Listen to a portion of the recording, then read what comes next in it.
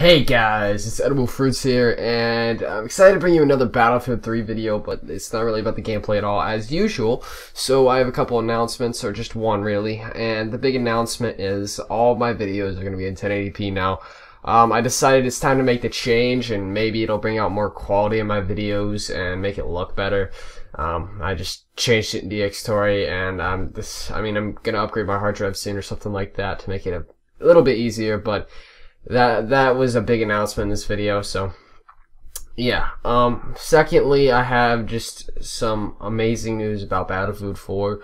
The Battlefield 4 Battlelog trailer released today or yesterday. It's going to be down in the description for the actual link of the video. So basically what is going on in this video, it's showing a lot of stuff about the Battlefield 4 Battlelog.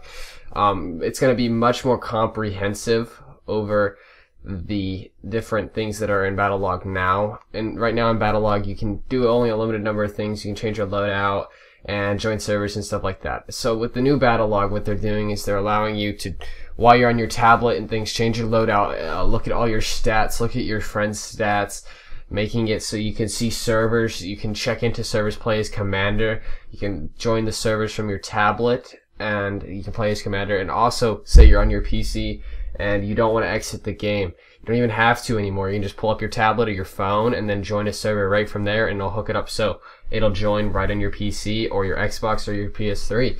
You don't even have to exit the game anymore. It's becoming that amazing in the Battlefield 4 Battlelog. It's going to be so cool. There's also a new feature called, I don't remember the exact name. I only watched it briefly, but it was basically setting a challenge for you and your friends to compete on. So yeah, it was just really cool, all these new things. And just, I have another announcement that I just came into my head. I know this commentary is gonna be all over the place, but I have to put out a video. I'm exhausted.